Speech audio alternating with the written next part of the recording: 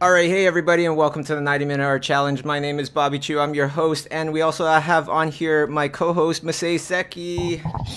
Hello, everyone.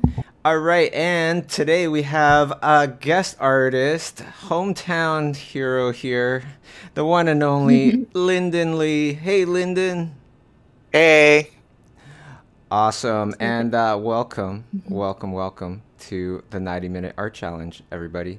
So what do we do with the 90-Minute Art Challenge? How does it work? Well, every challenge we have a different subject, right? And what you want to do is you want to go to tumblr.com and look for 90 Min Art Challenge, okay? If you see 90 Min Art Challenge, click on that blog and then you can find all the various subjects. So today's subject with Linden is this one. Holy smokes, complex. You got the cool light in the foreground, you got the warm light in the background. It gets very complex. Maybe we could start a little bit differently today and just start off with what are the things that people should pay attention to, you feel? You know, what were the things that you needed to pay attention to as you're doing this exercise? Do you remember?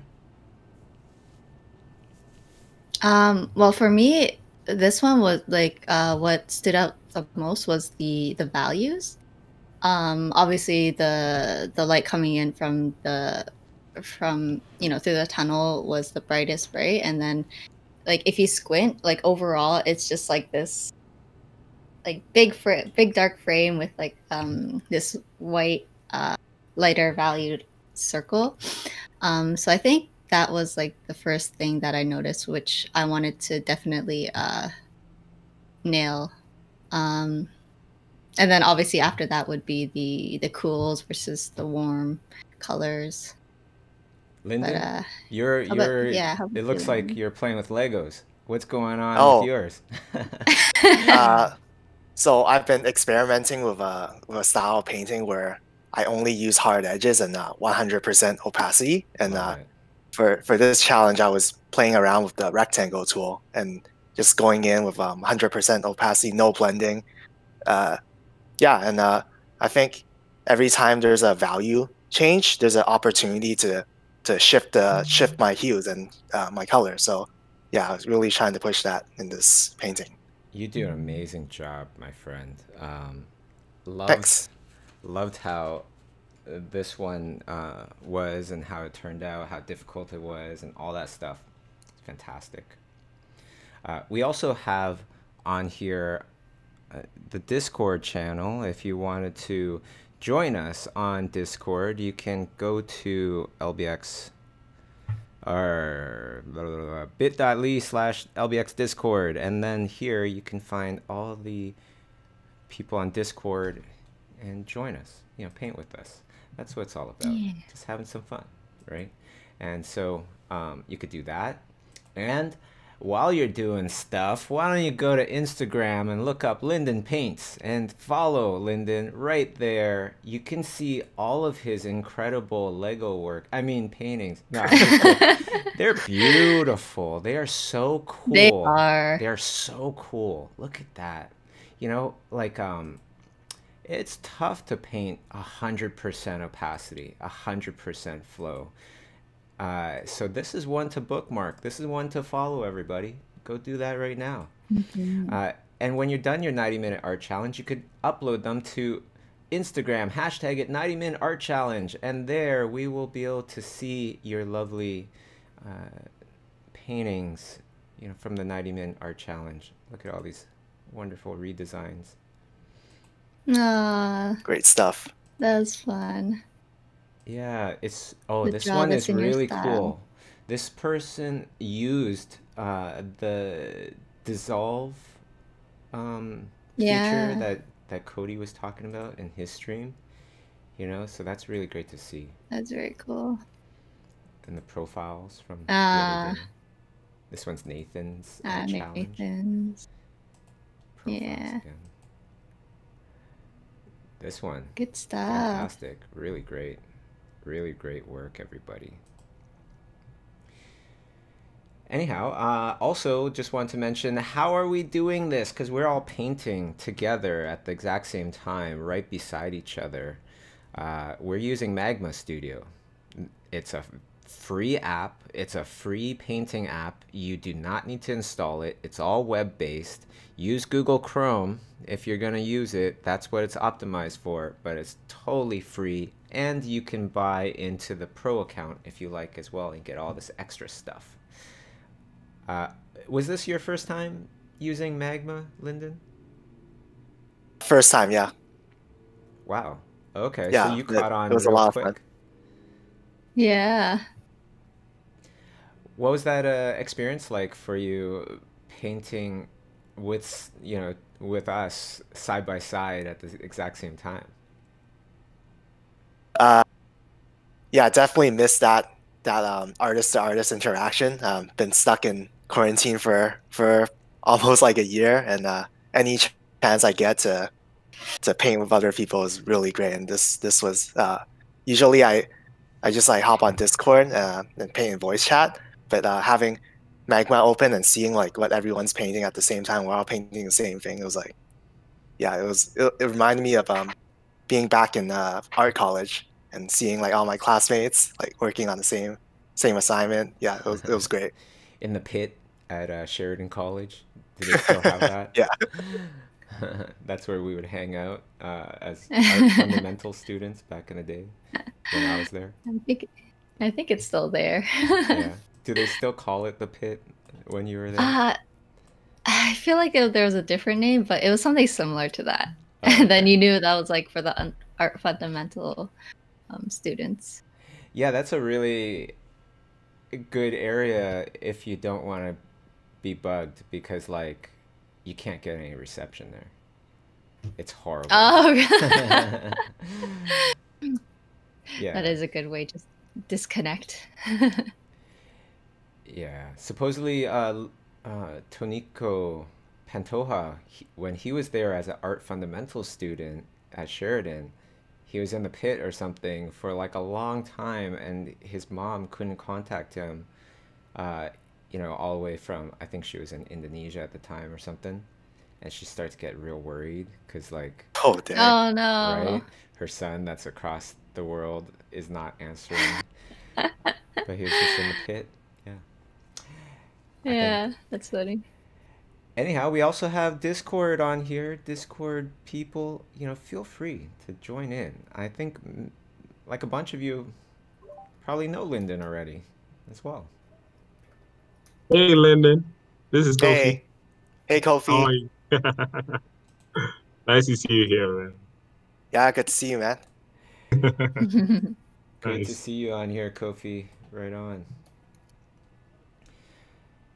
I, Yeah. I wanted to ask, Lyndon, I know that you use heavy paint a lot, and with that app, is it, do you do like a similar approach, using 100% opacity, like really blocky brush, I guess, and you like, block in big things at once?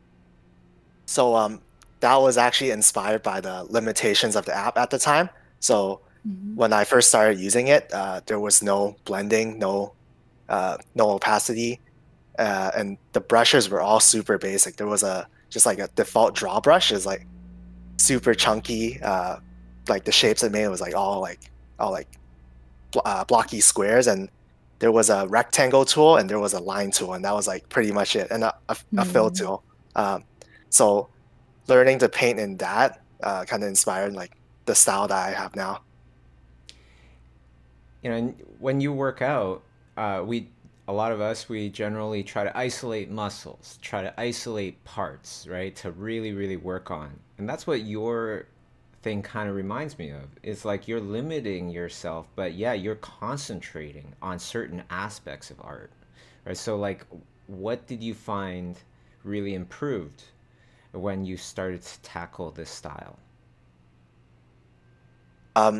So for sure, my color got a lot better because I was trying to decide how to do all the transition colors, like from form terms, and instead of using like a opacity brush or a texture brush to kind of just pick the light value and dark value and blend it together. And that's how I got all the values in between. I handpicked all the transitions myself, and that way I had the opportunity to push all my saturations like to the max and really like have the colors that I want. That's really cool. That's cool. Yeah, I guess it's like when you have to force yourself to think like, oh, what is the color or value that goes in between these two things, like the two shifts. And because I guess Photoshop, we always have like the extra tools to kind of have a shortcut to that. It's kind of like, taking back all the things from your tool belt, and just like, it's like, oh, you only have like a wrench, for example. You got to do everything with just a wrench. So it seems like a really good way to just like force yourself to learn like how things are supposed to look. Yeah, for sure. Have you guys have you painted at all? No, I just been what do you use? iPad for that, I guess? I like to use the desktop version because I can have all my references up on the side. Okay. The iPad version is great too for plein air.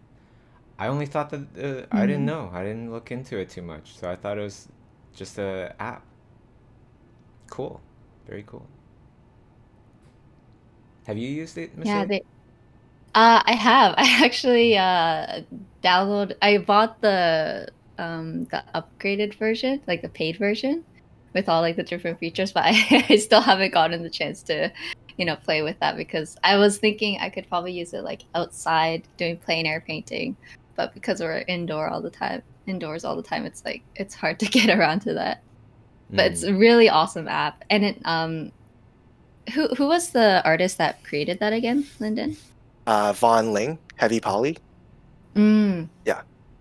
Yeah, that's really cool for him to like. He's an amazing artist too. That. Yeah, worked on Spider-Verse, Witness from Love, Death, Robots. Yeah, he's a beast. He is. Anybody in Discord have any questions or anything? You can also use Slido, by the way, everybody listening. You could go to slido.com. You could see the on the bottom of the screen there, it says questions, and use Slido, 90 Mac.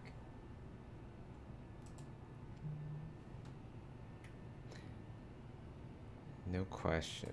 This may seem kind of simple. Oh, my bad. No, go for it, please. I'm not much of a painter, but I'd like to understand when you're approaching, say, I guess the best way to say it's like landmarks that are on a certain reference that are very sharp and edged. I'm not sure how to approach those without like doing like sketchy lines with an actual pencil. How would you approach it? Just asking. Linden, go for it. You're the guest here. You're the star. Everybody wants to know what Linden thinks. So, to clarify, do you mean like the hard edges on architecture and like buildings and stuff? Yes. Oh, okay. So I think there's a lasso function on Magma Studio, right? So that's a great way if you're using an airbrush, just mask off that area and then just make a nice hard edge of the lasso tool. Okay. Does that answer your question? Sorry. Yeah, that was it for the most part. Thank you. Yeah, that is a good way to like isolate certain layers, and like you don't necessarily need to work on one layer at a time. And especially it becomes efficient when you do that, because it's like you're saving a lot of time trying to like work around like certain, hard edges, and trying to keep it like within certain areas. Yeah, and if you've watched Zach Red's paints, this is exactly like how he does things. He just like lassos a bunch of areas and like fill it in with his like color jitter brushes, and it looks like very readable in the end. That's cool. I do like the blocky, like, go straight 100% opacity approach, because it seems like once you get the values and the shapes right away, then all you have to do is kind of like work around those values to get like, you know, certain details. But as long as that's established, it's like, and that works, it's like everything else is just a little sprig, you know, just like the finish, like the icing on top. It's like Yeah. building the foundation, the cake, like itself. And I Yeah, feel for like sure. that's sometimes like the hardest, or at least for me, it's the hardest part, and I'm still trying to get used to, like, you know, kind of simplifying things down to shapes and values, and making that work will make everything else like work as well. Can I just point out Yeah, something yeah, for here sure. that affected me? Like, I loved it. It influenced me. It stuck in my head. Those little orange little bits on the blue turquoise wall on the top of the painting where Linden, you just kind of sprinkled them in. It's like polka dotted pretty much now, but it works. I really appreciate seeing that. Can you kind of talk about why did you do that? Oh yeah, so that's actually something I picked up from like watching Nathan's class on Schoolism. He mentions how he uses a technique called like poor man's impressionism, and what he does is he just like picks two colors of the same value, and he just like does a really rough like dry brush over it, and it makes like all these like little dots that's the same value as the base color, and but the hue is like drastically different. So I really try to, in my own work, wherever I can, I just pick something that's like not the local color, but it's the same value as the material, and I just like sprinkle it in, and yeah, it's really fun to do. That's cool. It is really cool because it just adds like, just having that kind of adds more flavor to the painting. If that makes sense. Yeah, and it's such something really cool to try. You know, if people haven't been doing it, try it out. That challenge with Nathan, his study, right? It looked monochromatic pretty much with a little hint of this warm fire. But when you look into it, there's all sorts of colors there that all blend together, just like what Lyndon was saying.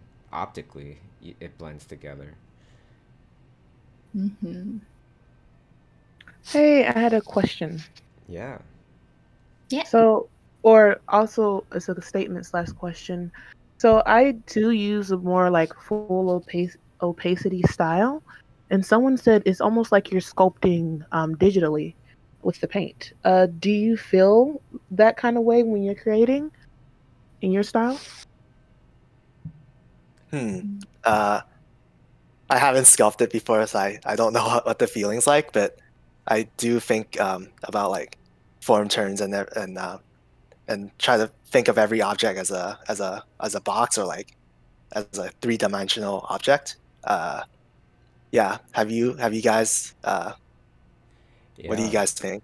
I think very sculpturally, so I know exactly what she's talking about, and that's definitely the right route to go. Like, you're heading in a very good direction. Once you start to feel like you're sculpting with your pencil or tablet pen or whatever, then you're truly tapping into like how to create solid structure.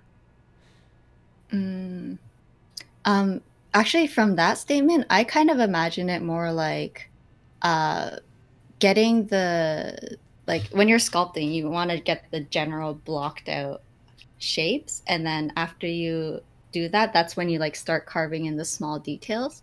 And I feel like that's, or I don't know if it's true, but Linden, it's like you blocked out all the big shapes, like the big values, and then you're like, you know, making it into micro details rather than like the macro. So to me, when I hear that statement, that's kind of like what I think is like, you just want to get the big shapes there rather than like, you know, doing little details as you go. Ah, I see. Okay, gotcha. Yeah. Well, I'm not sure if that's what Lisa meant. Well, and speaking of other types of art, right? Sculpting. What about watercolor? Hey, segue into we're doing a Discord challenge here, the Fairy Exchangeling Challenge. All you have to do is do something traditional, paint your own version of what you feel a fairy exchangeling is, and we have the details in Discord, of course. And where's the Discord here? Let me just show you where exactly on Discord. If you are on Discord, you just need to go to, scroll down a little bit here. No, scroll up, sorry. Exchange links somewhere.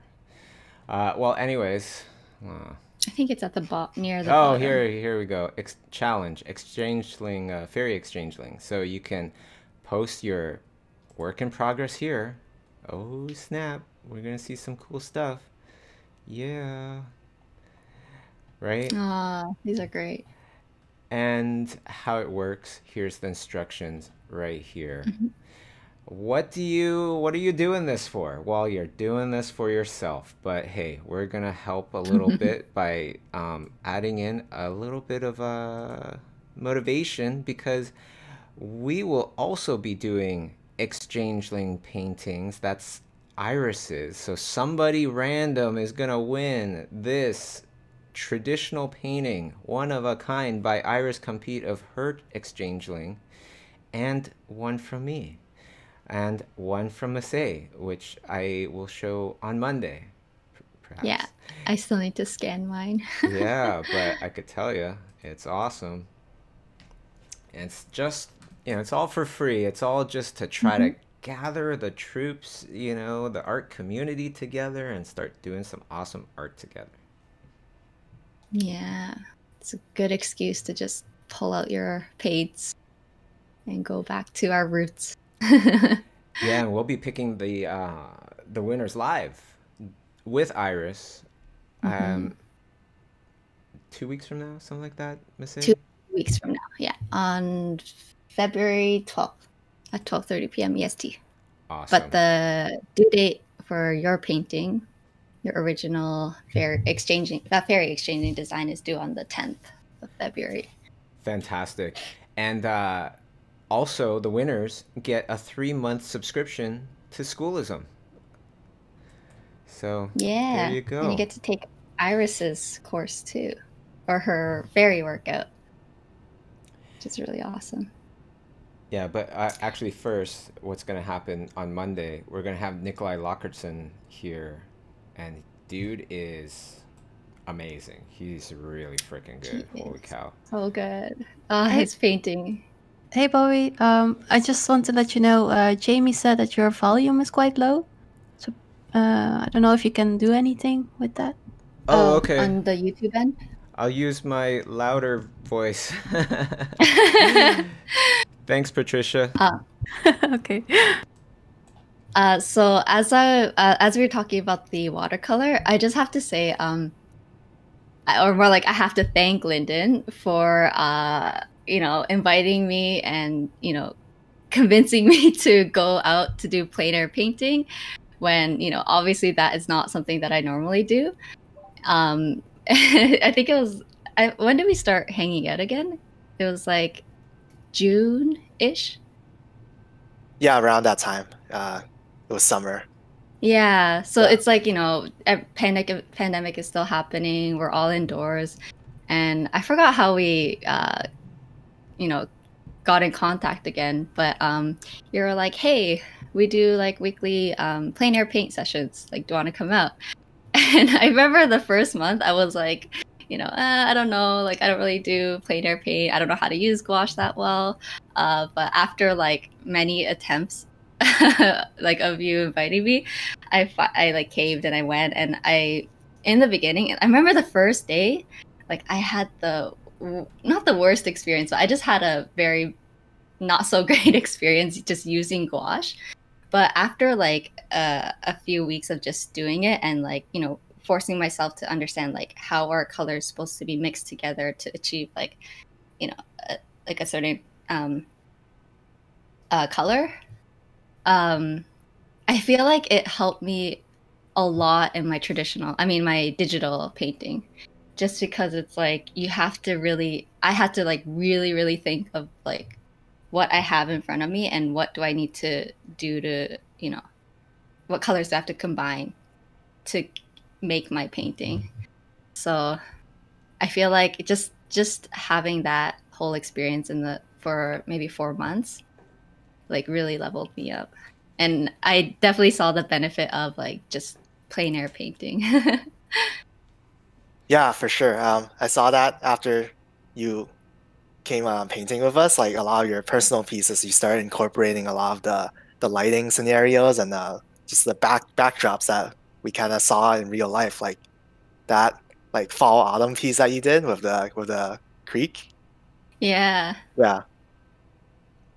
Yeah. So I actually I had the opportunity to move to LA for like 6 months to learn and paint, and plein air paintings like all they do over there, all the studio artists, like every weekend, then even like during the lunch breaks, they would just like grab their watercolor sets and gouache sets and like just head out and paint. And after seeing that, like I really wanted to bring that back to Toronto. And I know we have like a big community of artists here, and we just need like someone to like host events, and then all the passionate people will come and paint with us.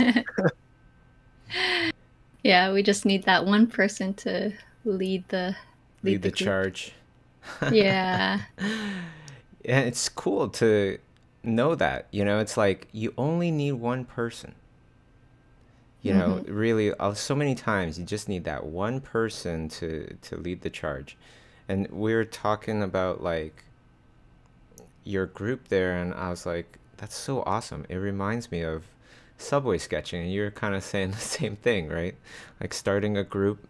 In the first year, it was just me, it was Kay drawing with me, and maybe my roommate Jesse Winchester Schmidt. He would come out most of the time as well, for an entire year, and nobody else was coming, But then afterwards, then it started building and got real crazy. So, but then Linden, how was it like for you when you tried to start it up in Toronto? Yeah, it was pretty much the same thing. I pretty much just, before I moved to LA, I was painting outside by myself like all summer, and I just did that for like 2 years just by myself. And I think I just didn't have the right communication skills to get people to come. And in my own work, I didn't have the visual vocabulary to convince other people, hey, there's cool stuff out there, like come see it with me. And it just takes time to develop. But you stuck in there for 2 years. Good for you. You freaking deserve this more than anybody. It's great. That was like twice the time that I had to do. And you're by yourself. I just want to mention that really shows something. It really, really does. Because doing it with a buddy, painting with a buddy, is about 20 times easier than doing it by yourself. Mm-hmm. I think I had like James Gurney videos to keep me company. I would just watch his YouTube in the morning, get excited, and go paint. Yeah. And I'm sure like in the beginning your paintings weren't too hot, right? No, oh man, it's so bad. How long did it take before you started doing stuff that you kind of sort of liked? I'm not sure if I'm still struggling here. I think I've been feeling like I'm on a bad painting streak for like a few weeks, but my philosophy is just even if I don't feel like it, just paint anyways, and I've never regretted like doing a bad painting afterwards. Like looking back, I'm always happy that at least like I practice. And Masay, I could see, you're doing the blocks. you know? Yeah. I stole it from Linden. But that is one of the coolest things about painting together. It's like you could look over and you go, oh, I want to try that. Yeah, I think seeing like, especially like how saturated Linden went and how you can just like feel the warmth from his, like, you know, Linden's painting. When I realized that, I think this might happen later on in the video, but I was like, oh my gosh, that is what I'm missing. And I just start adding all this like saturated warm colors in that like little area. I feel like I was maybe I don't know if I was influenced by Linden or by some past guest, but I could see like my opacity is thicker than what I usually do. Yeah. But then I just kind of dived in. I zoomed into my own space and I stopped seeing your stuff because it's all the way on the other side. Yeah, I think having Linden right beside my painting, I couldn't help but just, you know, peek over and see what he's doing. I feel like I did that even when we went plein air painting. I would just like, you know, peek over, see how does Linden do it. And it actually really helped me, like just seeing your approach to specific subjects. I was like, oh, okay, that makes sense. And then once I apply it to my own painting, it's like, oh, things are, you know, coming together. So it's kind of like you learn faster when you paint with other artists. Yeah, especially if you're all looking at the same thing. I remember when I was in LA, I hosted a still life club, and I would do a painting that like I was pretty satisfied with. I get up to look around, then I see like what my friends are doing. Then crap, I could just sit back down and keep painting. Yeah, it's good motivation. Yeah, for sure. Anybody in Discord wanted to join in? I actually had a question, but it is slightly unrelated to the painting here, but it's about one of your previous works, Linden. Sure. Yeah.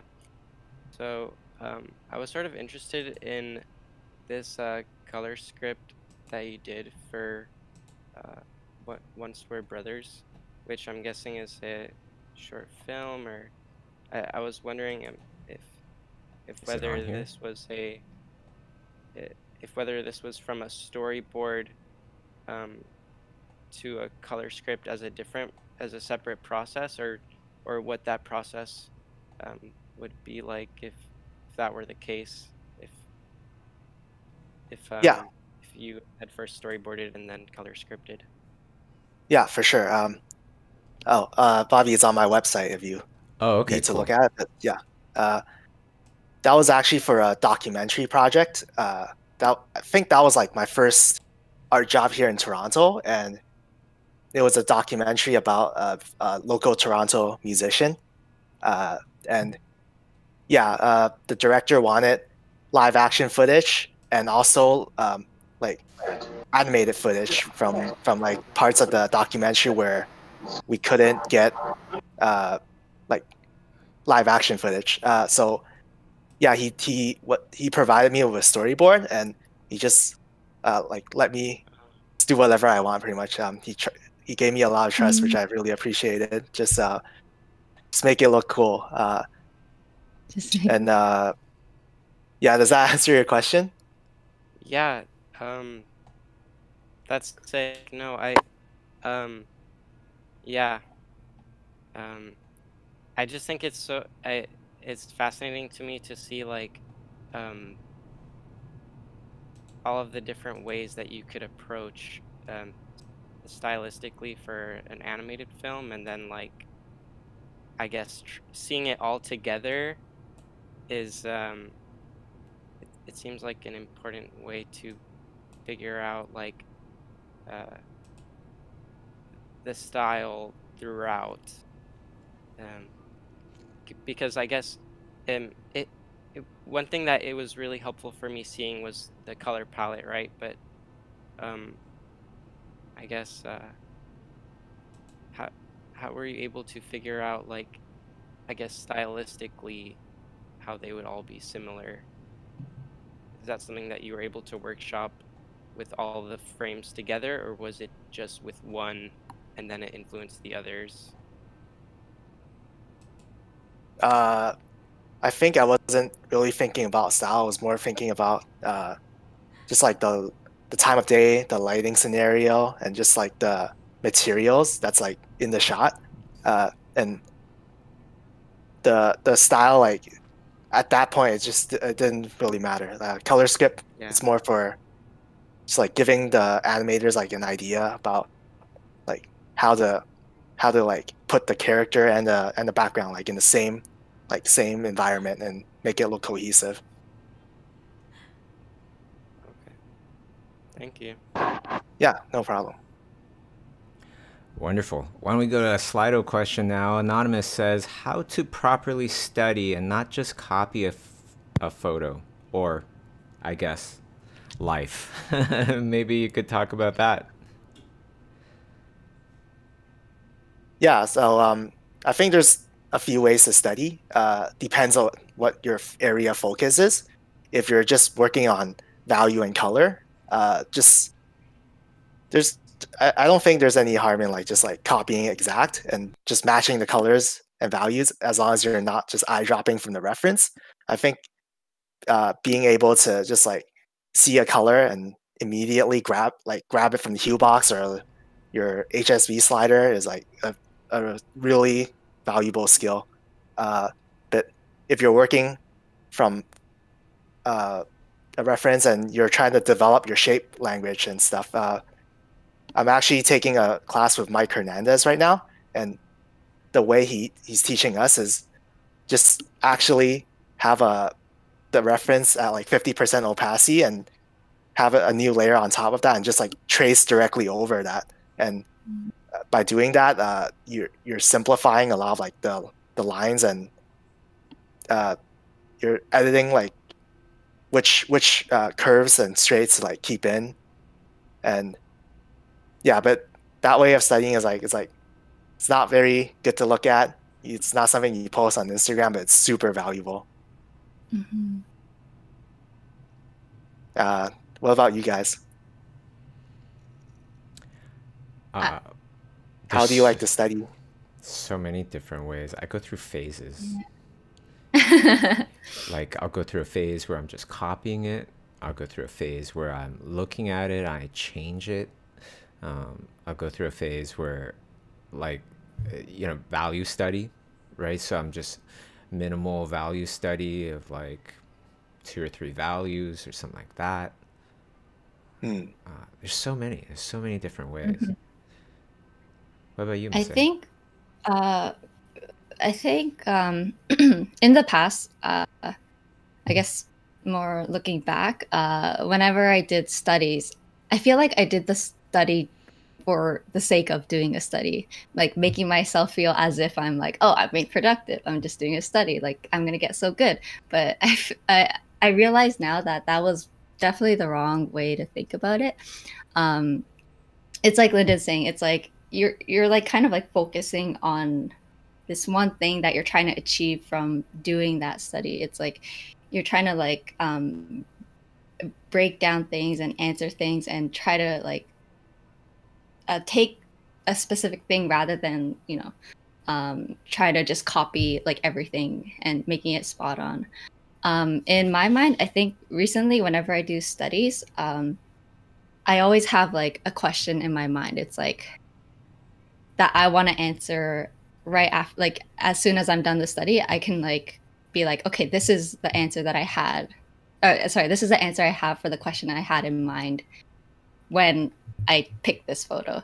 So I like, whether it be like, what are the like warm and cools, like how do they work together in this like specific photo, or like is like how does form work in this kind of lighting scenario. It's like that's the reason why I choose that photo. And just like I think having a goal in mind helps a lot. And it sounds like really obvious and it's like duh, but I remember in the past I would just like mindlessly do studies without really taking making it a lesson for myself. Now, studying Linden, that was the thing that was locked in my head since I met you. I was like, this guy loves to learn, really loves to learn, and it's really hardcore about it. You got to be hardcore to sign up for the Schoolism in-house workshop, that's for sure, because you are separated from your life for 30 days, right? And you're there with some strangers learning how to paint, and you're living with your mentor. And then during the thing, we would bring in a guest artist. I believe your guest artist was Wouter Tulp, right? It was actually Karkamo. So Oh, I got to shoot. see like the entire watercolor class like in person, and he did like paint overs for us. It was amazing. Oh my God. Okay, because Yeah. actually Wouter is in the chat, and he's like, I met Linden at the Schoolism house.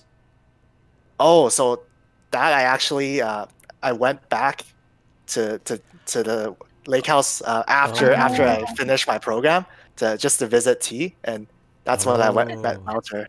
Yeah. Oh, okay. You went back as an alumni. Right. Okay, that makes sense. Yeah. Awesome. Big shout out to Wouter in the chat there. Hey, Wouter. But yeah, Karkamo. Holy smokes. Massey and I, we've done a boot camp with Karkamo right in Toronto. It was life-changing. Yeah. That really had a lot of influence on my Exchangelings painting. That was very much Karkamo style, or my version of Karkamo style. I'll never be able to reach his style, his level, probably. But yeah. Yeah. But it's really cool to hear, like, Linden, how you went back to the Schoolism house to just, I'm guessing, like, obviously to go visit T, but also learn as well as you were there.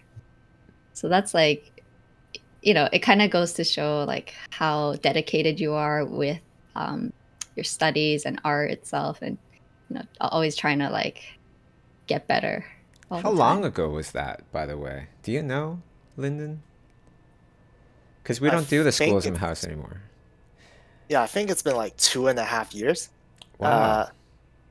Yeah, so funny story. The studio I'm working for now, my supervisor, Avery, she went to the Schoolism Lake House workshop, and a color script artist, Jenny Tan, also went to the workshop. Oh, wow. Yeah, for sure. That workshop did a lot of like good things for a lot of people. Oh my gosh, we should start it back up. Yeah, for sure. That's awesome. It's like kind of bittersweet for me because, I mentioned it before, I lost a ton of money on that project, but it was one of the most gratifying losses of my life, I guess. It's up there. It's up there with the Dubai trips, because those were huge. Like, all right, well, yeah, definitely not making money on that trip. Yeah, it's worth it. Worth it. Don't care. Yeah. All right. Anybody else in Discord? Let's chat with Linden. I have a question. Yeah. For Linden. Well, Hi. it's more like hello. It's more like asking for advice. So, I've always been like more into, well, I draw digitally, but I've always been more into traditional media like oil painting and gouache, and I've always been into the idea of how is it called, like painting outside. Plein air painting. Yeah, I forgot the concept. Yeah. So I already have friends who, like, artist friends in my town, but they're not really into that. So I would only do that by myself if I want to do that, and that's not really a thing, like plain air painting in my town. Like, I've never seen it before anywhere in my town, so it would be like very weird for me. Do you have any tips for this? trying to get people to come out to paint with you? Yeah, but like they're not very motivated in those kinds of things. But yeah, good try. You just gotta be persistent. Just in LA, there's a group called the Warrior Painters. It's a massive group now with like thousands of members, but it all started from the founder, Angela Sung. She just like painted by herself with her wife and dogs for like years and years, and she just kept posting on Instagram like all her painting adventures. And when people see that, like they they just get excited and they want to go paint with her. So just keep doing what you're doing, just have fun, and keep posting on like social media your plein air adventures, and eventually people will like see like how fun it is and they'll come join you. Yeah. Thank you. Yeah, no problem. Just like And these. did you? Oh, no, sorry. Oh, sorry.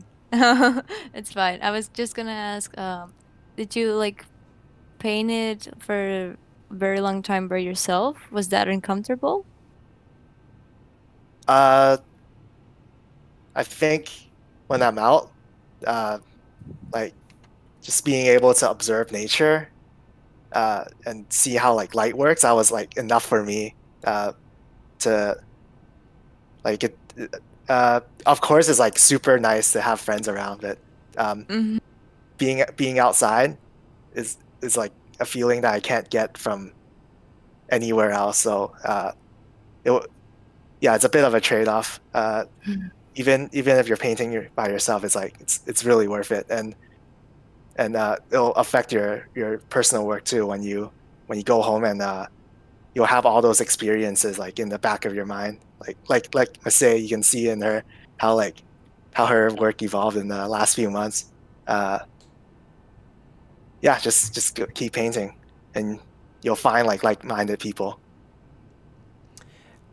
Also, like you obviously you look back on those days, right? And you're not thinking like, oh, he's so lonely. I feel so bad for him, right? You probably think like, that's when I was maybe feeling a little lonely. I could have used some friends, but good for me for sticking in there and just doing it, you know?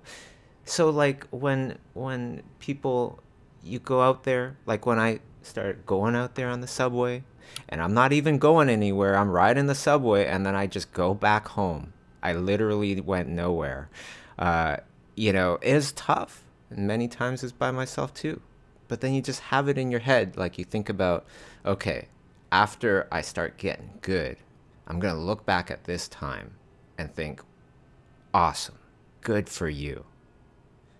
Right? And just keep that slice in your head and try to expand it and expand it more and more, really. Yeah, for sure. I have a question for Linden. Thank you. Yeah, no problem. Yeah, Linden. go for I it. have a question.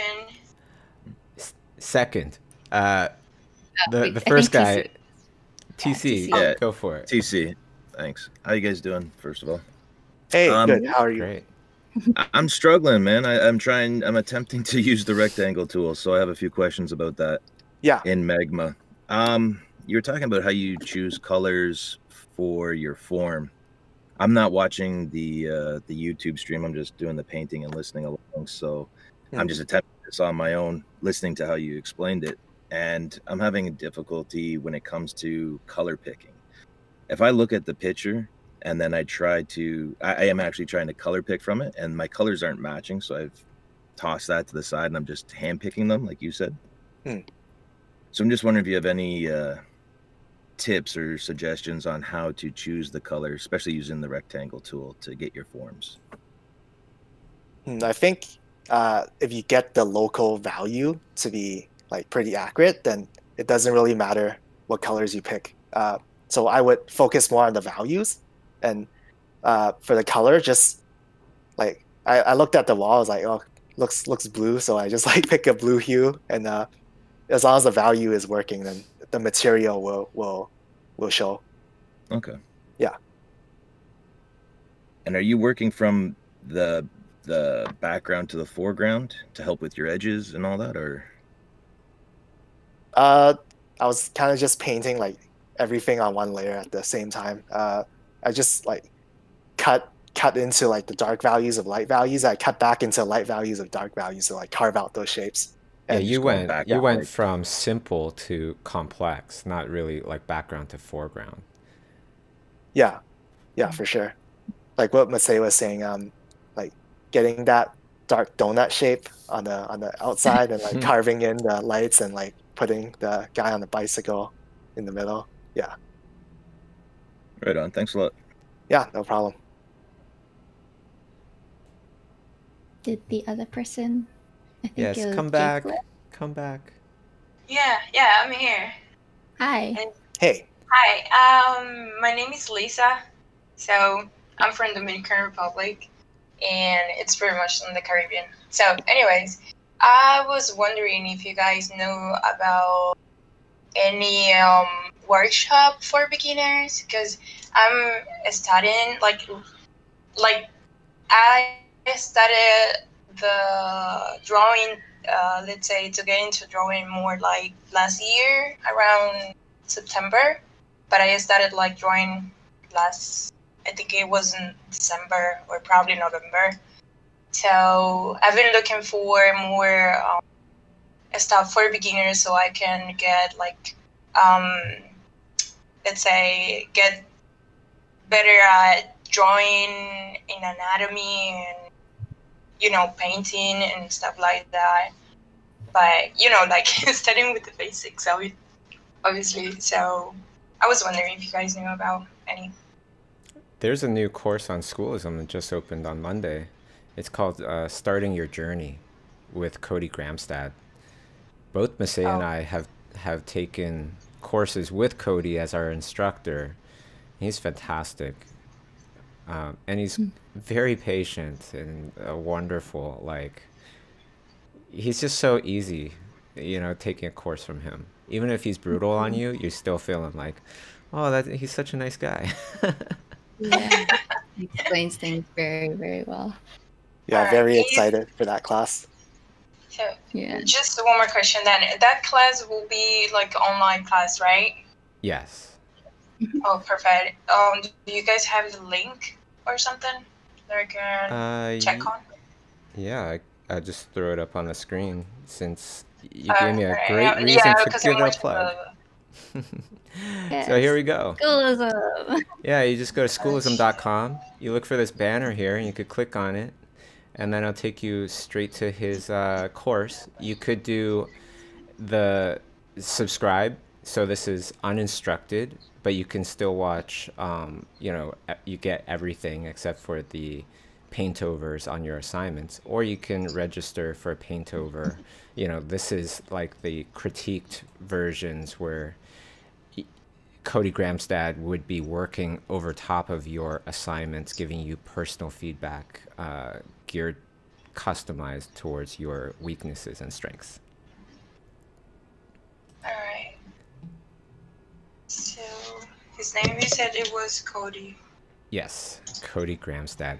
Also, if you subscribe to Schoolism, you actually get all of the courses. Right? If you get a subscription, you get access to all of the courses. So then you can check them all out, you know, and that's kind of like all you need for art education, especially if you're a beginner at this point. This one I'm so excited about, by the way, a frame a day workout with Helen Mingju Chen. And this one too. Pablo Carpio, right? These are both going to be heavy painting workouts. It's going to be so much fun. All right, thank you. Can't wait. Yeah. That was pretty much it. No problem. Yeah, you're welcome. I had a question if I could, Bobby. Yeah, go for it, please. Hey, Linden. Just had a quick question in regards to when you first started out. Having the I don't want to say handicap, but having the limitations of the 100% opacity and just the blocks and the basic tools. When you gained access to more advanced tools and more capabilities in regards to blending and whatever else, was there a transition period where you felt kind of like, oh man, this is hindering me more than it is helping, and just kind of reverted back to what you usually did? So when I was painting in heavy paint, I would from time to time just like switch back to Photoshop, and I actually found out when I switched back to Photoshop, my paintings looked worse, and the limitations actually like helped me because I was only thinking about like values and colors, and honestly, like for painting, that's like number one. That's all you need pretty much. You don't need fancy edges, fancy textures. It's just value and color. Love that. Thank you. Appreciate that. So, Linda, do you use like less of the functions in Photoshop when you work now? Like compared to, before? For my day job, I work as a background painter for TV animation. And for that show, I just got to use like every trick in the bag. I would like to keep painting in my style, but the pace of working in animation is like really fast, so I don't have the luxury of like painting the way I want. I just use whatever Photoshop hacks I have available. Yeah. Man, I'm so proud of you, by the way. Like, we've only known each other for a couple years or whatever, but just seeing you develop and just like a rocket ship in the last year or so has been very, very inspirational. So thanks, Bobby. Yeah. I think listening to when I was in school, listening to your podcasts and all your interviews like really helped me out. At the time, like from my perspective, I was already working pretty hard. Like I did all my school assignments and I painted outside of class, but like it's actually not enough. And hearing stories about like what's actually possible when like you set your mind to something, and like I remember one interview, I forgot who the artist was, but I think she took like a bus ride for like 6 hours just to get to an art teacher, and like stories about like that just like reminds me. I was like, oh, it's like I can work a lot harder. Wow. But you have some stories too. I would love to hear, about like I don't know, about any of the how you ended up at the Schoolism house, or how you ended up at Brainstorm, or whatever you want to share. Yeah, so how I got to the Schoolism workshop was I think I was taking a digital painting class in OCAD, the art school I went to, and I heard from a classmate that you guys were like doing this like big convention type thing in like, was it the hotel like downtown? Oh yeah. And the guest was like Stanley Lau, think Shiun Kim, and bunch of Andrea Blasich. Yeah, for sure. And yeah, that was like the first like type of like workshop event that I've been to, and I was just like blown away. I just like kept learning about like the stuff you guys are doing, like your YouTube channel, about like the Schoolism online classes, and eventually like the workshop. And I think I took the online like self-taught classes for like a year before I decided, okay, there's these guys, like they really know what they're doing. I'm committed to learning from them. So that's when I signed up for the Lake House workshop. Awesome. And then the Brainstorm story, because that's hardcore. That one's hardcore. Oh man, so I was at Lightbox Expo and I visited the Brainstorm table, and I heard that one of the teachers was Armand Serrano, and you remember what happened like the first year in Lightbox? There was like overwhelming support. There was like so many people flooding in that some of the workshops in the secondary like convention center was so packed that like there's just like not enough seats for everybody. And I remember I was super salty. I was lining up for Armand's talk. I think I was like the 80th person in line, but the room only had capacity for like 70 people or something. Oh man, I'm so sorry about that. We're fixing that, by the way. We're fixing that. We got plans. Yeah, so I saw like just like the people in front of me get in, and I got cut off. So no. when I heard that Armand was like teaching at Brainstorm, I'm like, okay, I want to learn from this guy like no matter what. So I actually changed my plane ticket to go home to Toronto earlier, so I can grab like my laptop, grab all my gear, like grab a change of underwear, and just like I just moved to LA for like 6 months. Yeah, and I'm really grateful to my aunt who let me like freeload off her for like 6 months. She let me stay at her place in her spare room, and she even like cooked meals for me, which is super nice of her. And yeah, that's how I was able to survive in LA for a while. Man, love that. So inspiring. That's pretty hard. I remember, Linden, you came to a lot of the Schoolism live workshops too. You Oh, yeah. went out of the way. You like volunteered for us, and like I think there was a Seattle where you already bought tickets to the workshop, but you were still like willing to help and volunteer for us. So I thought that was like really awesome. Oh yeah, that was so fun. Got to hang out with Walter a lot more. Marcelo. Mhm. Yeah, that was super fun. Happy to help. Yeah. I remember I'm like, I see you and I'm like, wait, I thought I'm in China right now. And then I'm like, no, I am in China. What the hell? Right? That was were you all. at that that was workshop? that was on Shanghai, right? Yeah. Oh, you were there too? Oh my Yeah. gosh, that's amazing. I think that was just really lucky timing because I was visiting family at the time in China. I just like bought a train ticket and just went to Shanghai, and it just worked out. There's a whole band, that would travel to the various, like, I would see people in various countries. There's this one person, if you're listening, I would love to hear from you. Is this wonderful person? She was in dentistry, and then she liked art. That was like the first kind of introduction. And the second kind of meeting is like, oh, I'm thinking of pursuing art and changing my field. And then like the next introduction, and every time it's like different country. All of a sudden it's like, I quit. I'm doing art. I'm going for it. And it's like so cool to see, the development of all these amazing careers and stuff. Yeah, for sure. I have a friend in Toronto. Shout out to Katie. She's probably in the chat right now.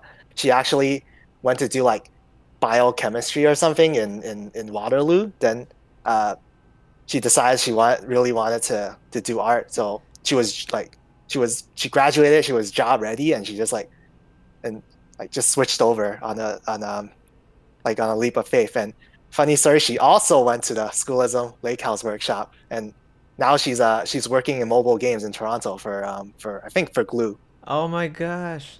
Yeah. That's so great. That's awesome. I'm so glad she came out to. Oh, sorry. I was just about to ask. She came to a couple of the plein air painting sessions, right? Yeah. She's really cool. I remember her. Sorry, Bobby. No, I'm so glad that like y'all find each other too. All the people that went to the Schoolism Lake House, or when it was in Toronto, the Schoolism House. So many of them still connect, and so great. Well, that's how we found Schwen as well. Schwen, I totally forgot. She was in the Schoolism Lake House, or actually, sorry, we met a couple times as well outside of that. Mm-hmm. Anyways, I digress. Anybody else want to join in the conversation here? Anyone from Discord? More often than not, I find that interesting that you had that friend that was in biochemistry for however long and switched. I feel like a lot of people, more surprisingly, go to a different field completely and take the adventure towards art, whatever their intent is. And I guess my question is like, is that usually all, like internally aspiring? Like, do you feel like innately they always wanted to be an artist, or has it always just been some sort of trigger in them that they wanted to do art, or something they saw just made them inclined to that instead of, say, biochemistry, software development, or data science?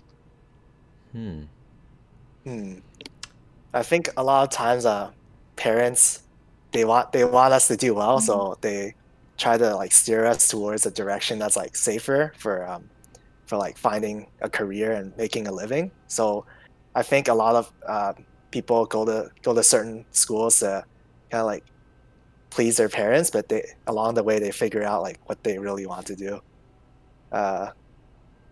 Yeah, what about you, Bobby? I think you were doing something completely different before you became an artist, right? Yeah, I didn't know that I wanted to be a professional artist until I was like maybe 20, 21. Otherwise, I thought it would just be a hobby because I listened to my parents, and my parents, I love them. They're great people. They love me, and they just thought it was the best thing for me to not do art. I was in a similar situation. I think it wasn't really my parents' pressure. It was more like myself pressure. Like I felt like I was pressuring myself because all my close friends were all going to very academic schools. Like they're studying science, they're studying law, all that stuff. And then I'm just like, what am I doing? So I was like, I guess I should go to some sort of university. And I mean, interior design was somewhat like art. Like it is art related, but I remember going there only to realize like I this is not what I want. And it's that one trigger. It's like when one person showed me like the animation world. That's when like I just like took the steering wheel and just like went that way, like hard turn. And I dropped everything and just went to applied for animation school. So sometimes it takes that one little spark to get people to pursue this path. I want to say something here. I want to toot both your horns a little bit because, like, a lot of times professionals, we get to a certain level and then, this other person comes in and, they're new. They couldn't have gotten to my level. They couldn't have, gotten there that quick. I've worked so hard to get up to, and it's always like, well, you are under me or something like that. And I've always disliked that. I've always tried to keep my mind open to really try to take in everybody as they are right now. It doesn't matter how much time they did. And you guys have both gotten to such awesome professional levels in such a short amount of time. It just goes to show that, hey, the Joe Schmo that's listening right now and that thinks very low of themselves and doesn't just started or whatever, that can't really draw very well at all, you could be here in like two years or something. You put that hard work in there and you could be doing amazing things. Not that doing a podcast with me is amazing, but if it's any kind of validation for you, then I say, yeah, believe in it. Believe in yourself. Because I'm sure each one of you now believes in the potential of a person that has drive so much more now than maybe when you begun. Yeah.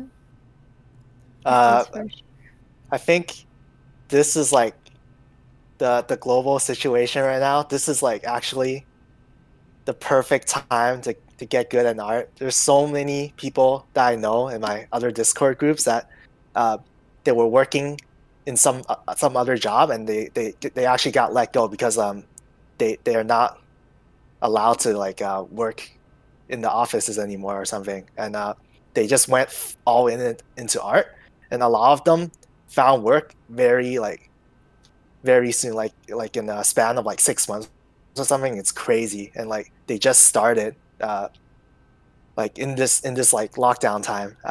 Wow. When you work hard and like you're a good person, you're nice to work with, you're friendly. People see that, they take note, and when they need, like, I was like, oh, we need some extra help on this show or something for like TV, or they just have a project, and they're just you're gonna come to mind if they see you working hard. Yeah. And what a key, like, I want to key in on that word friendly, because that, again, it's like something that both of you have very similar, you know, is like both are just very friendly people and so much easier to work with or to talk to or to hang out with when the person is friendly and they don't have any, like, you know, any chip on their shoulder or something like that. And those kind of, yeah, good personality, both of y'all. You guys are great. Aw, thank you. Yeah, thanks. Just be genuine and nice to people. Yeah. Can we go to a question here? Lissa says, how do you combat art burnout? How do you guys combat art burnout? I'm gonna be honest. I'm pretty burnt out right now, but I started a painting challenge in the beginning of the year. I'm trying to paint every day for a whole year, and just setting like a number on like the task that you have to do, and just like keep that in mind, even if you're like you don't feel like practicing or working. Just keep that number in mind. You have to finish it no matter what, and yeah, it's gonna motivate you to push through. Yeah, because, like, okay, let me show something here. See in the comments right here, Linden puts 271 of 365. He really puts it out there and commits. You know, if you really want to be driven, you do something like that, and then all of a sudden everybody will hold you accountable. But it worked. It worked. Look how many people are looking at your art now, right? Since you started. There's a huge difference, isn't there? Yeah, it's crazy. Not that like followers, like the number of followers really matter, but I started like beginning of the year I had like 200 followers, and now I'm like at 16K. So really grateful for like all the support everyone's giving me. 200 to 16K. That's like that GME stock that everybody talks about. Yeah. That, you know what? Also, that's another thing I have to thank Linden is like after I saw like how like just super consistent you are with your daily paintings, that motivated me to do my own personal studies. So every day I do a study. Like I don't post it online, but I set aside anywhere from like 20 minutes to an hour to do a study, and just like keeping in mind that number does keep me accountable. And luckily I have two other people, I think they're in the chat right now, but we're kind of like accountability buddies right now. So we kind of like check with each other. It's like, oh, did you do your study? Did you do your daily study? It's like, where is it? Like, show me. So just having that kind of like consistency, even though you really don't want to do it, I feel like just getting through those like, you know, struggles kind of grows, you grow as an artist, but also like you become like stronger as an artist. Because like Bobby, I'm sure, and Linden, you know, like when you're working, there's times when you're just like doing client work and you're burnt out, but it's like you kind of still have to keep going, and just going through that motion definitely like builds that muscle in your mind. Yeah, for sure. Yeah, it feels so good at the end of the month. You put all your paintings onto like a calendar or something, and you just see like every day is like filled.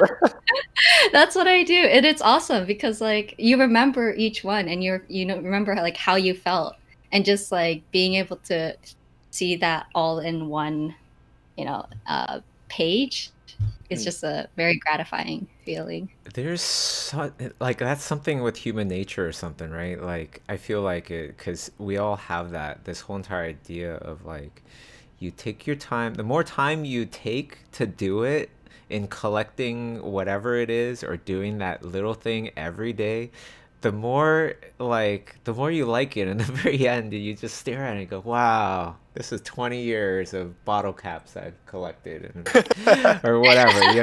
You're like, "This is awesome." Yeah.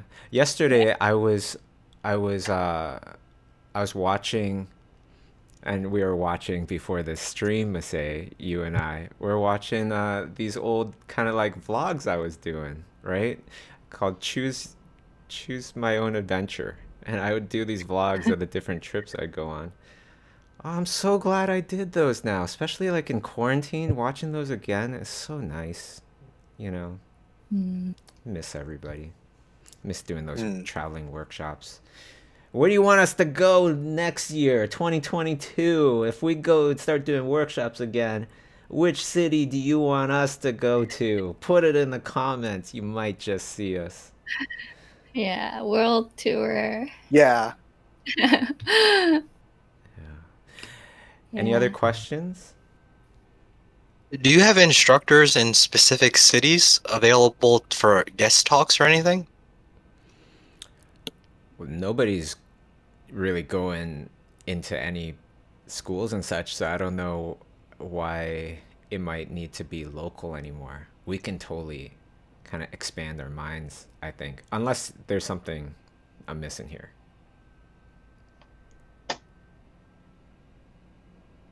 It was just in the future, if there was a live experience, I know some people get a lot more out of a live presentation than the virtual. That's all. I could tell you that we are working on some stuff that nobody's ever experienced before. Nobody. So it's gonna be crazy. I'm glad you asked that. We'll make the announcement probably, hopefully in a month, something like that. Yeah. Excited. Thank you. My pleasure. Because I've been experimenting a lot with the ability to kind of evolve the workshop game, just like what we did with Lightbox Expo. How do we change the game with workshops, especially online? Yeah. Mm-hmm. Hey, I just want to list a couple of these places, and you let me know what kind of interests you, Masay. So we got come back to the UK. Well, have you done any of the London trips, Masay? No, I wanted to. Oh. I should have. I remember London, Dublin. Those were fantastic. I'd also love to check out Scotland. I know we'll probably lose a ton of money on that one too, but I kind of want to go. We also have on here Miami, Taipei, yes, my hometown, or where I was born as a little baby. Costa Rica, Netherlands, yeah, from Patricia. London, New Jersey, New York, Malaysia, Chicago, New York, Egypt. Oh my God, I would love to go to Egypt. Switzerland. Where else is there? Dominican Republic. Oh, I would love to make a nice little vacation/workshop there. Mm-hmm. So many. Florida, New York, Antarctica. Okay. Bring a lot of white paint, I guess. Paris, Indonesia, Mexico. Okay, it's growing too big now. Let's everywhere. Yeah, let's do it. Let's do it. We got about 10 minutes left before this painting is done. Anybody else want to chime in the conversation here? Hi, Bobby Chu. This is Valerie. Hey, Valerie. Hi. That's the first time I'm chatting in this place like this, but I started Schoolism, and I'm taking the Procreate and the ZBrush classes right now. Oh, nice. Very different from each other. Oh yeah, I need to start learning how to use my tablet, big time. I'm good at using Photoshop, but if I want to travel, I need to learn how to use Procreate and try to use it the way how I use Photoshop. Definitely, definitely. And just a reminder, Monday, your instructor, Nikolai Lockertsen, will be on the stream painting with us, doing the next challenge. Okay, I would like to chat with him then. Yeah. Yeah. Yeah, get your questions prepared. Yeah, I was just listening in on burnout, and if you want my advice on that, I think if you're starting to burn out and you're starting to judge yourself, I would like stop what you're doing and try to find things that inspire you. Or Yeah, for sure. if it's really bad, like what happened to me, I would probably get a therapist. Oh, wow. Hey, there's no, you know, like that's a really great advice as well. You break your arm, you go to the doctor. You know, have some other issues that you need to deal with mentally, you go to the doctor. That's what you do. Exactly. But definitely find things that inspire you. Like if you're getting burnt out and you're starting to judge yourself and you're starting to compare yourself, which is very common in the concept art industry, as I know it is, I would just stop what you're doing, find things that you enjoy, evaluate your environment. If you're not getting a good amount of support, if you don't have a good support system, find yourself a good support system. That's because the support system is very important. Also, video games, the things you enjoy most, read a book, find creative inspiration. Like again, I'm saying it, or just things that you love doing. And then when you calm down and you feel like you also write things on Post-its and put it on your mirror and like say that tell yourself that you are worth it or that you are special or I am a talented artist. People like to be around me. I like That's what I that do. idea with the post-it notes on the mirror. Yeah, And that's awesome. see It that helps you a lot. yeah, and also chatting on the Discord for me as well. Chatting with people sometimes can get you out of that funk. Before I leave, I actually want to take this opportunity also to ask Linden something. If you don't mind. Yeah, go ahead. I saw this like your challenge, or actually Masay pointed to me the Uvember. Oh, Uvember, Yeah. Yeah, Linden killed it. It was so good. Thank you. Thank you. I mean, how fast are they? Like, did you do like a painting every day? Did you had like a method to it, or yeah? Just wondering, like, what your process was for that challenge and nailing it so sweet. I think I just did all my research, like all my reference collecting on the weekends, so I know exactly what I'm gonna paint on the day, so I don't have to spend too much energy.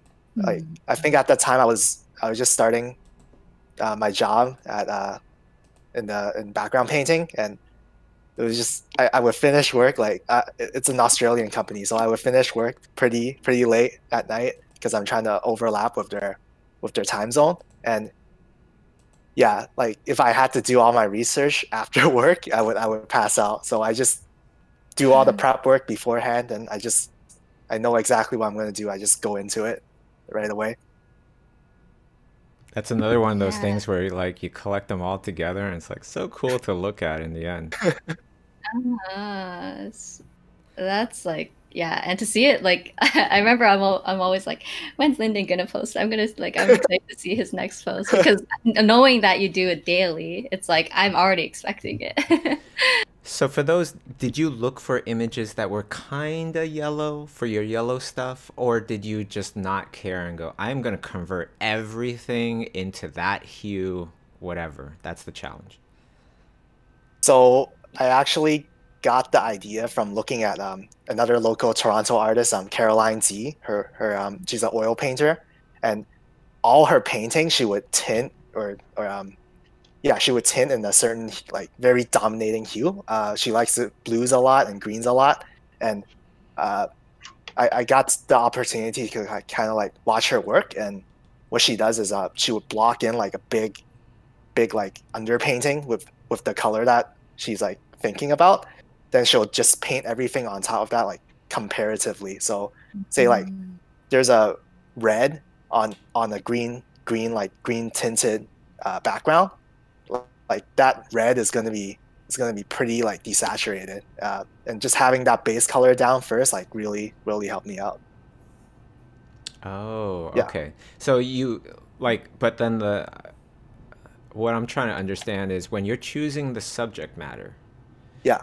right? Like, was it you're looking at a blue photo and you're like, you know what? I want to challenge myself by putting this into the yellow hue, right? Or was it more like look for photos where it's like, yeah, there's a bit of yellow there. I could really push that. So I think most of my references in that challenge, I just like took myself like on my cell phone. Then I actually started using Adobe Lightroom at that time, and there's a lot of you can do the exact same thing just like on the base Photoshop or probably even Procreate, but Lightroom just has all the functions like out in the open, and it's like a really stripped down version of it. And there's a temperature control and a tint control. So I just like kind of like slide the slider like slightly towards like say like I'm doing yellow painting, I slide it towards yellow, and it really helps me like see like what I'm trying to visualize. Yeah. I see. Oh, that's neat. I think Zach Retz does similar things in Photoshop. He would tint his like photos in certain ways to come up with, like see the possibilities like in color. I just like how you study like that. That's really cool. That you would do that to the reference, right? You do that to the reference to understand colors better. It's very neat. I have to also say how like bring up one thing that you said about like kind of setting things up over the weekend so that like when the day comes you already have something prepared. And I feel like that's a pretty important key. It's like Bobby, we were actually talking about it yesterday with Ahmed about and like how you have a calendar and everything is set there. So like whatever like calendar event happens, you just look at your phone, you're like, oh, okay, I have to go to that. It's like just making things automated makes things so much easier, especially with things like studies. It's like give yourself the chance to not have to think and just like have it there and just do it. it's like traditional like art. It's like just have it out so that you're just gonna go to it. It's not like, oh, okay, I have to get this paper and I have to get my paints out. Oh, here's like, oh, where's my thing? You know? Yeah. So I think just like having that automated makes like a big difference. So yeah, like having references ready. It's like on days that you don't really know what to study. That's very smart, I find. I also want to go back to the person that was mentioning the mental health thing. You know, that is such an important thing out there. Like, please, you know, come find the Discord channel if you are looking for people that you're feeling alone. You're feeling like you want to extend your network of, you know, artist friends because you might not have as many artist friends around you. You know, that really is like our hopes and dreams for our purpose for making the Discord is to make a community where we can all hang out and learn together. It's totally free, you know, it's totally free. I did want to mention this other thing here that was super important. And it's kind of sad and, you know, it's something that we should all know about. Michael Andrew Nash, you know, he also dealt with a lot of mental issues and things like that. I didn't know this person. I knew of this from Ben Morrow's tweet here, and I watched the video, and it's just so sad because, you know, he took his own life. And in the video, you hear about from his mother, like everything that he had to deal with, you know, in the industry and stuff like that, working away from home, trying to get back to Australia during the pandemic because he got laid off, you know, and couldn't get back to his own home and stuff like that. We need to help each other, and we need to protect each other from these things. And, you know, if you know anybody that you haven't talked to in a while, maybe call them up today and just start off the conversation with, I have no reason to call you, just want to catch up. All right, so I don't know if we is there anything else that we might have missed in this stream here? No, this is really good advice. I'm listening to all of it. Oh, fantastic. Well, I want to thank, of course, the Discord community, yay, and our amazing mods. Thank you so much for everything that you do to make our space a nice, friendly environment. And to my wonderful, amazing assistant, Jamie. Thank you, Jamie, for everything you do. Thanks, Jamie. Co-host, Masei Seki. And our amazing esteemed guest, Linden Li. You know, I'm just so happy, you know, for everything that you've accomplished and all the amazing things that you've been doing. You're an inspiration. Thank you, Linden, for joining us. Thank you for having me. All right, and that's it. So tune in again Monday. Nikolai Lockertsen. Take care, everybody. And leave some comments before you leave. Leave some comments. All right, because there's no comments in the other ones. It's like everybody comments in the chat, and then there's no comments when I post this, and it looks like some lame-o video. Let's fill it with love. Yay, thanks. All right, take care, everybody. Bye. Bye. Bye.